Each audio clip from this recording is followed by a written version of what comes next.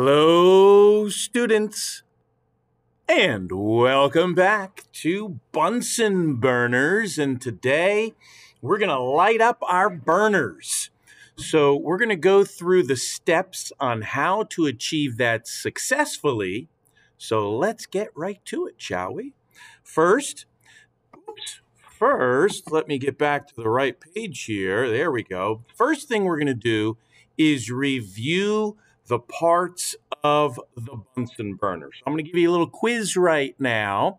I'm going to hold the burner in front of the screen here, and I am going to point to a various part of the burner, and I want you all to call out what is the name of the part of the burner. So let's begin with this. Very good. Next, this.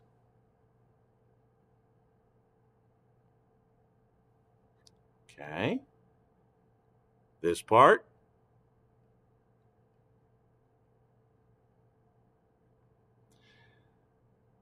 This part that rotates back and forth.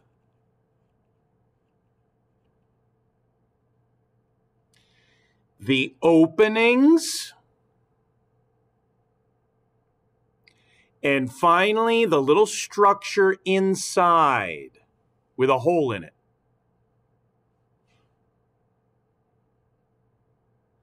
Let's see how you did. So we've got the barrel on the top. Collar is the metal sleeve that rotates around. The openings are the air intake, and inside is the structure called the spud.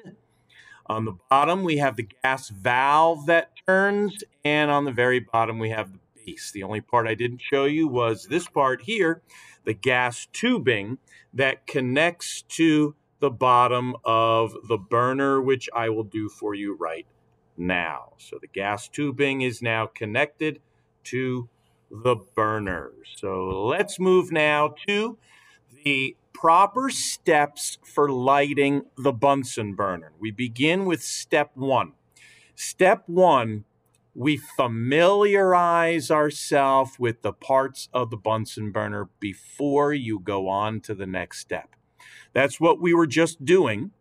I was quizzing you there as to the various parts of the Bunsen burner, and hopefully you did very well. And if there were any parts that you were not familiar with, don't go on until you are familiar with them. So go back to your diagram, go back to the Bunsen burner, and quiz yourself and quiz your lab partner until you have it down perfectly. Because once you do have it down perfectly, then we can go on to step two, which is the first step in lighting the actual Bunsen burner. And whenever in lab, I say the key words, get ready, I am referring to step two here. So you might want to put a box around, put a circle around, underline the two words, get ready here next to step number two. Because when I say get ready, it means two things. First, you select a safety person to operate the jet and a burner person to operate the burner.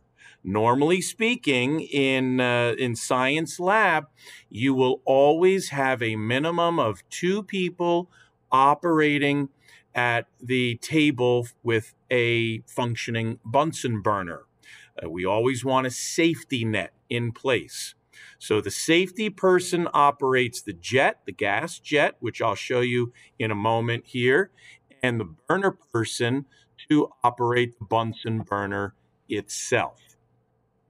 So when I say get ready, it means select those two individuals from your group, you and your partner. You decide who's going to be the safety person, who's going to be the burner person. And normally during lab, from 1 week to the next, we would rotate the positions so that not the same person is doing the same thing all the time, but rather you all have the opportunity to do everything. So, safety person operates the jet. What exactly does that mean? Well, I'm going to show you a little video clip here of the part on the lab station called the gas jet. And the gas jet is the part with the handle that I'm pointing to here, and I want you to notice its orientation. It's either perpendicular or parallel to the jet. When it is perpendicular, it's off. When it's parallel, it's on. Perpendicular off, parallel is on, perpendicular off. So I'm going to show this to you again.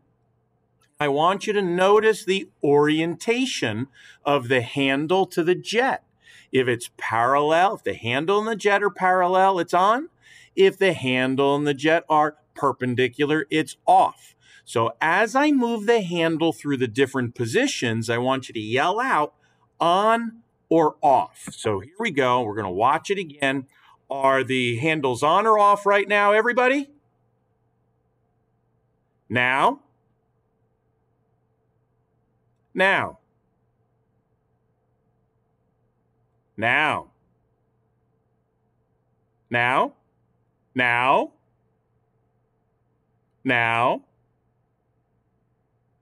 Now. Hopefully you caught that, because it's not your typical handle like a faucet handle where it's righty-tighty, lefty-loosey. It doesn't work that way with the gas jet.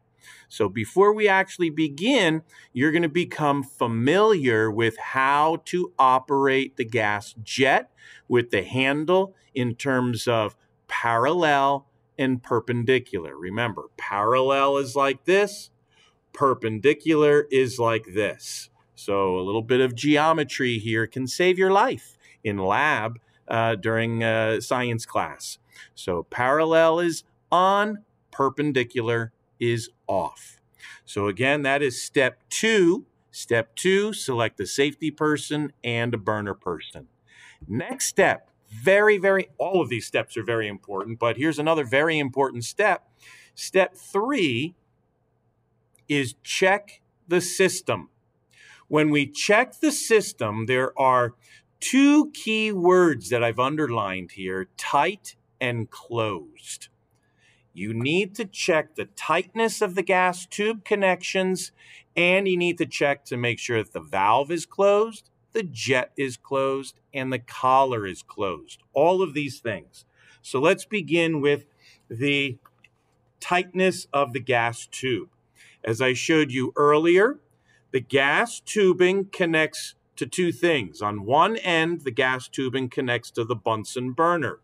And as I rotate this and pull apart, you'll see that the burner has little ridges in it that connect to the gas tubing to create a nice seal. When you're checking the system, you want to make sure that the gas tubing is not easily removed from the Bunsen burner, because if it is, well, gas will spew all over the place and you'll have a fireball on your face. That would be bad. So check the tightness on this end. The other end of the gas tubing has a label on it, and the other end of the gas tubing is to be connected to the gas jet, which we just were looking at a moment ago. The gas jet has a connection that looks exactly like this, and you connect the gas tubing in exactly the same way to the gas jet. So the first part of step 3 is to make sure that the gas tube is tightly fit on both ends. And to do that, you give a gentle tug. If it doesn't move, it's tight enough. If it does move, tighten it. The other key word here in step 3 is closed. You want to make sure that everything is closed. So, the gas valve on the burner, is it closed? Now remember, the gas valve is righty-tighty, lefty-loosey. So turning it clockwise all the way closes the gas valve. Turning it left or counterclockwise opens it. So take a moment and rotate back and forth. And when the gas valve stops turning, you should stop turning it because you don't want to strip the threads, and it's like a little screw here. You don't want to strip the threads of the gas valve because if you do, then gas will be leaking out of the gas valve when it's in use, and that would be a bad thing. Okay? So make sure the valve is closed.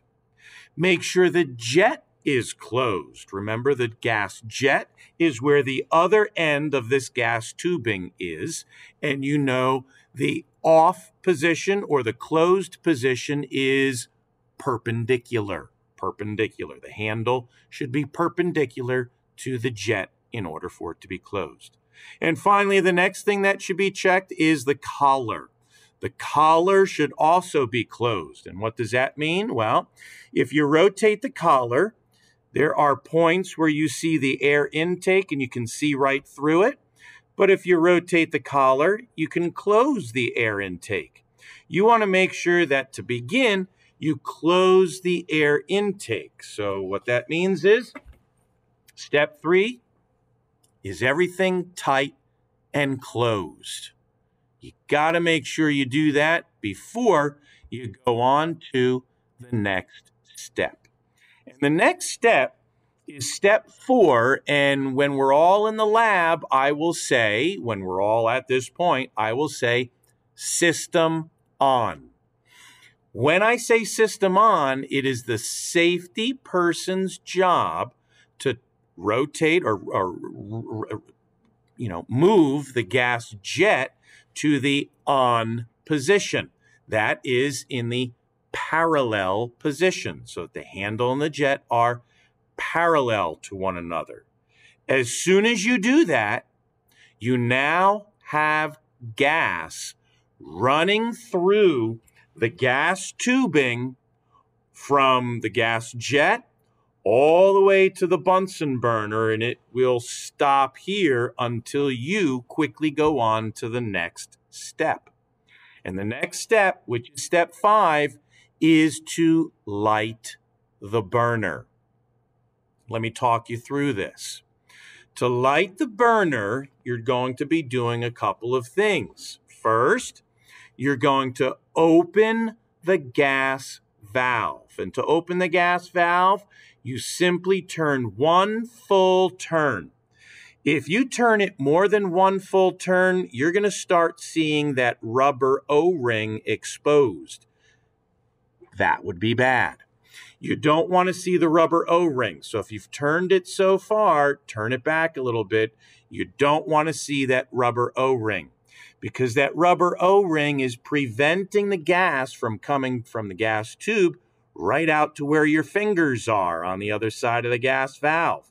And if you take that gas valve off too much, well, that gas is going to come right out to you, and you may have a fireball in your hand, and that would be bad. So, you open the valve only one full turn. As soon as you've done that, you now have allowed the gas to start coming up the barrel, and even though it's invisible, that gas is coming out the barrel of your burner. So you immediately then take your striker, and your striker is a flint on a strike plate that when you squeeze the handle, you will see a spark is formed. And it only takes a spark to get a fire going. And soon all those around can warm up to its glowing. So you got to be careful, but you're going to practice this before you need to. You want to be sure that when you squeeze the striker, you have a spark.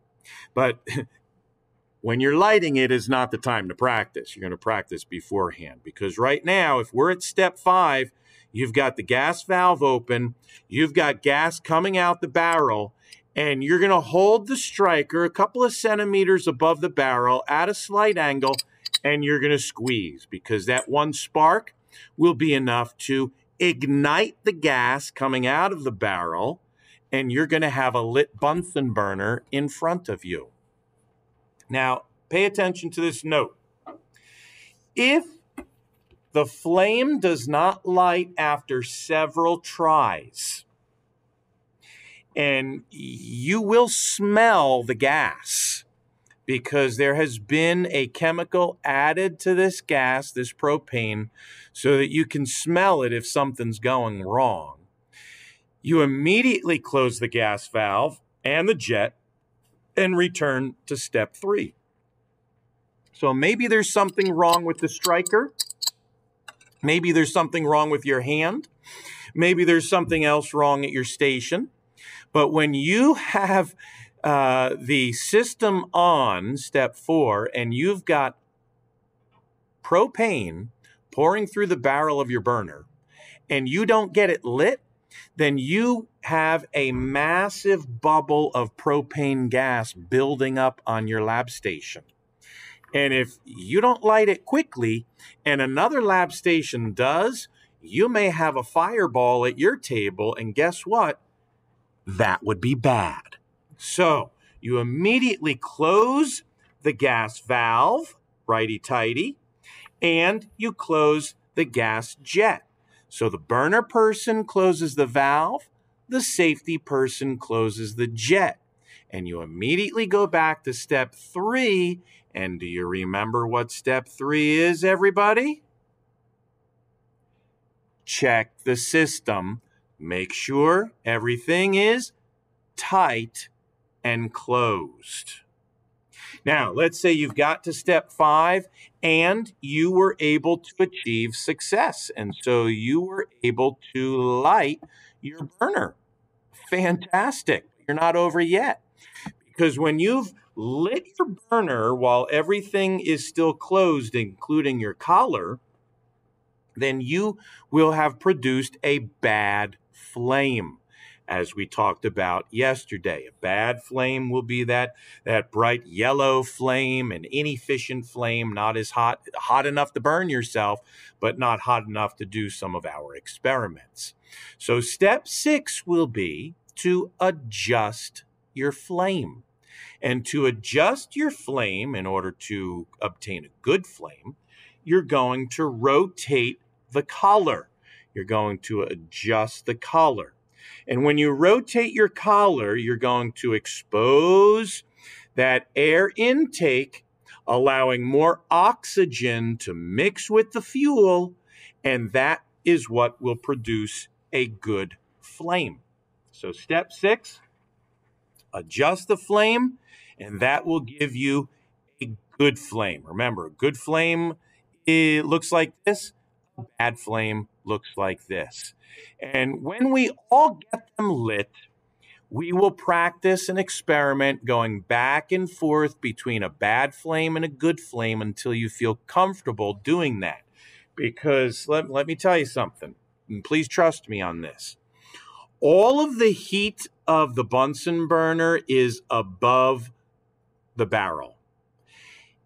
When you are the burner person and you are rotating the collar, you don't have to touch it like this, afraid that it's hot, because it's not. The collar is not going to be hot. So don't tap it thinking it's going to be hot and be afraid of it, because you could knock down the whole burner and create a flamethrower toward your lab partner, and guess what? That would be bad. So you don't want to do that.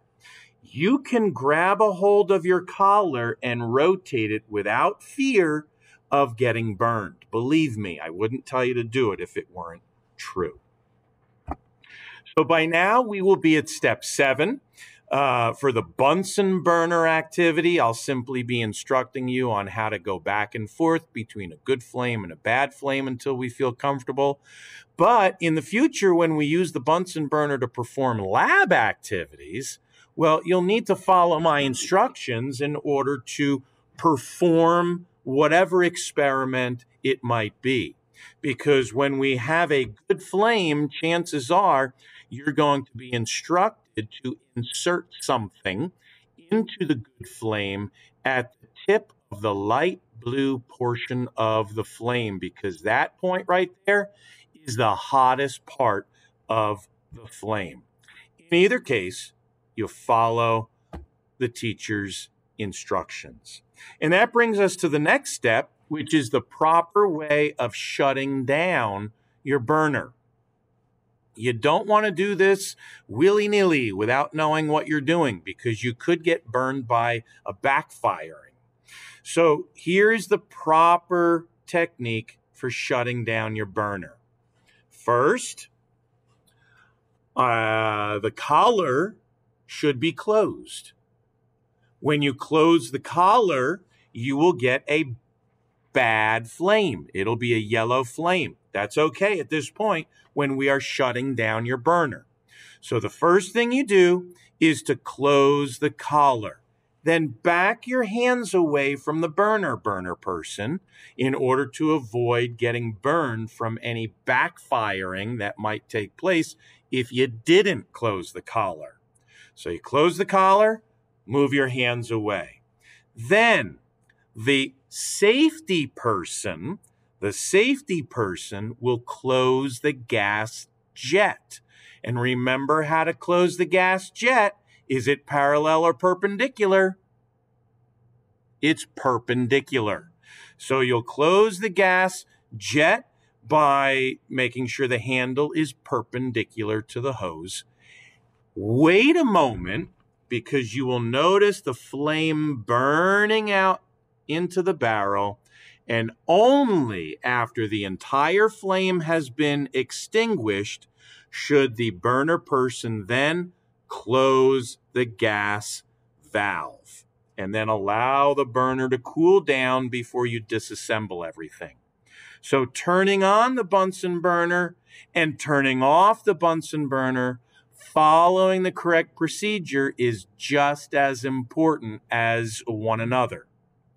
So again, proper shutdown techniques: you close the collar first, then close the gas jet, then close the gas valve, let it cool, disassemble, and put it away. So now I'm going to show you a video of the entire process. Of course, I'm doing it myself. Normally, you'd have a safety person at the gas jet and the burner person at the burner. But notice all of the steps that I will be following here from start to finish. So we come to the table, and normally 2 people minimum. Goggles first, to make sure you're wearing your goggles before you even go to the table. Now we're familiarizing ourselves with the burner, which we have done. Now we check to make sure everything is tight and closed. Tight on both sides. Make sure the valve is closed, the collar is closed, and the jet is closed. Good job. Now we get the striker ready and within reach, and we go to the next step, which is system on. At this point, the gas is flowing through the burner. We have just gone to light the burner. The gas valve was opened, and the striker was placed over the barrel. Now we're adjusting the flame by rotating the collar to get more oxygen. So here's a good flame. Rotate the collar again. We have a bad flame. And by the way, when we go to a good flame, you will actually hear the roar of the flame. It makes a sound. Now notice also the top of the light blue flame. That is where the hottest part of the flame is. Here's how we shut it down. We close the collar, gas jet, wait, and then the gas valve, and we're all done. So those were very simply all of the steps of lighting the Bunsen burner from start to finish. And so now is your time to study those steps. Review the video. You want to be so sure that you know exactly what you're doing, what everything is called, and in what order you are doing things, because if any one of these steps are done out of order, well, bad things could happen, and that would be bad. So we don't want any bad things happening in the laboratory when using Bunsen burners. We want only good things happening when using Bunsen burners because we'll be able to see a lot of really cool experiments by utilizing the Bunsen burner safely. So review, study, and reinforce the content. And so until next time, I will say bye bye.